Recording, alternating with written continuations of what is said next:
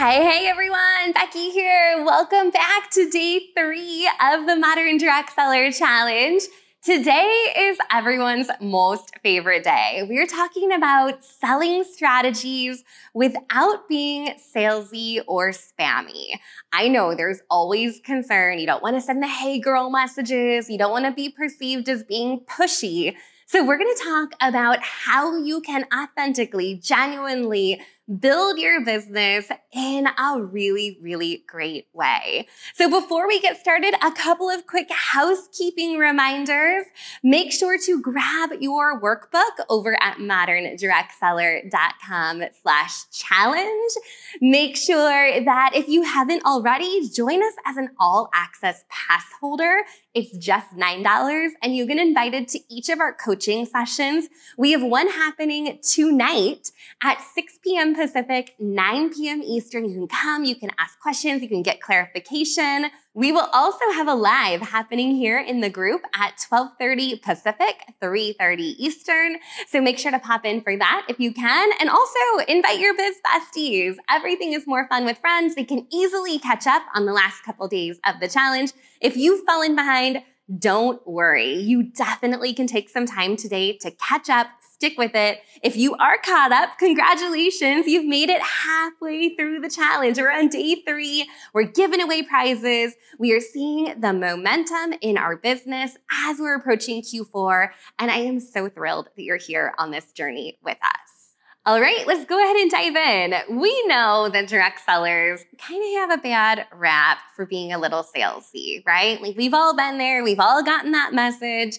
We've all seen people in this industry maybe not do things the right way. In fact, I've been there too. I've done it myself. We learn, we do better. We learn the right way to approach our business.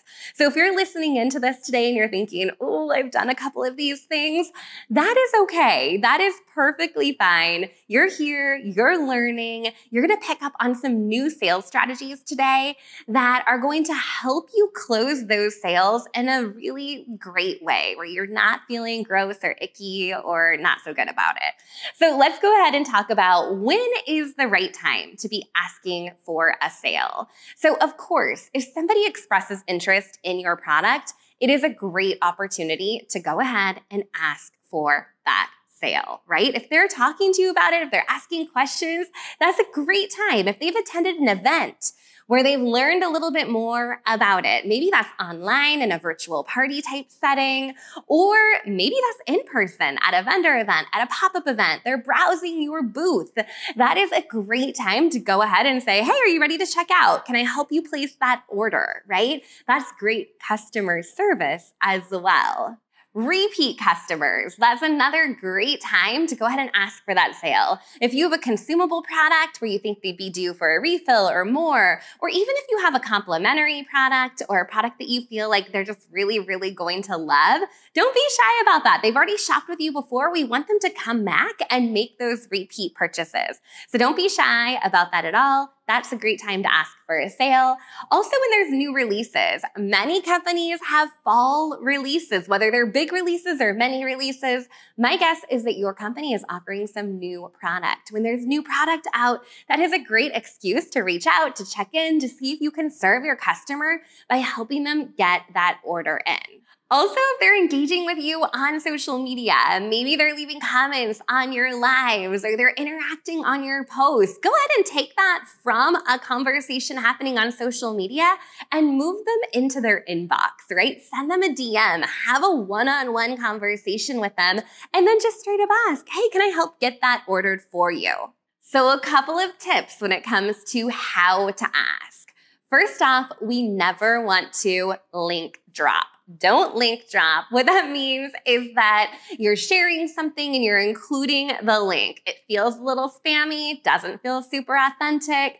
So make sure that you're not posting a direct link on all of your posts or in a private message to someone. Ask Would they like the link? And then send them the link directly. Another thing that we want to make sure that we're doing is to keep it conversational. Your number one goal when talking to leads, potential customers, is to keep that back and forth conversation going. You never want to copy and paste a whole bunch of information. You really want to keep it conversational and ask questions, be curious, learn how you can best serve them. Make sure you're personalizing those messages using their name and not jumping straight into, oh, do you want to buy my thing? But actually having a conversation, ask how they're doing, get to know them a little bit.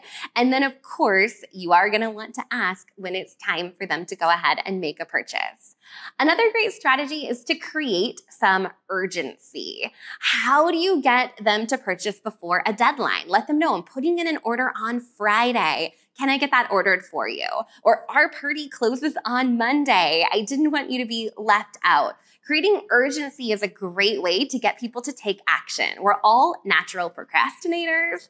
So giving some urgency is going to help move those sales forward and not just have an open shopping cart with a bunch of things in it, but not actually clicking that checkout button. Another great strategy is to follow up with a question, right? So when you're asking a question, that is going to prompt a response. Well, sometimes I think we just want to copy paste all the information and give it over to them.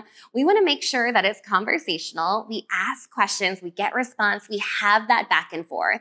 Now, if you're not getting a lot of responses back and you're feeling like people are kind of ghosting you, a great strategy is to use the voice memo or even to send a little video if you so dare, just to check in with someone. And you can say something really, really simple like, hey, I was thinking of you. I know life got busy, just wanted to check back in and loop back to this message, right?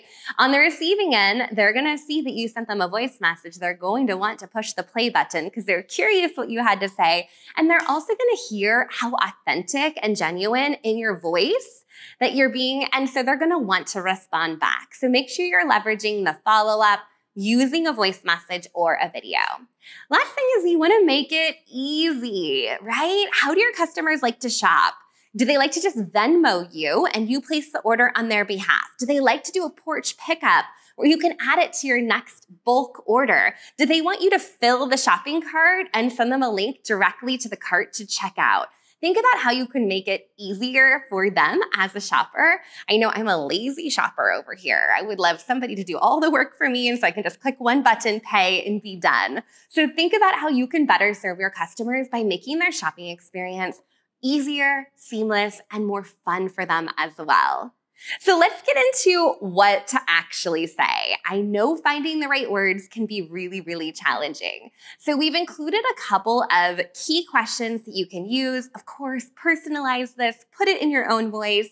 But as a starting point, you can say something like, hey, I know you had your eye on this item. Can I get that ordered for you?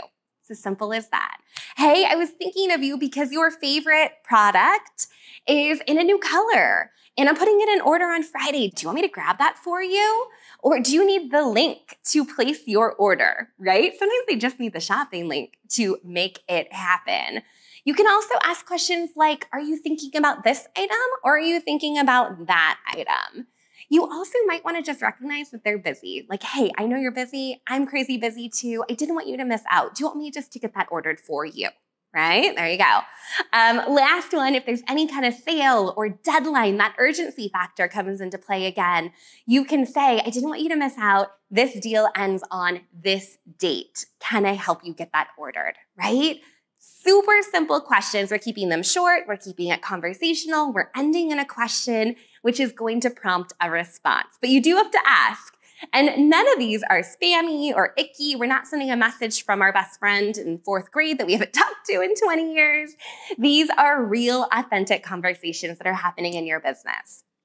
So with that said, I am so excited for you to take action on these strategies right away. Who do you need to follow up with? Who do you need to have a conversation with? This is your opportunity today to get it done.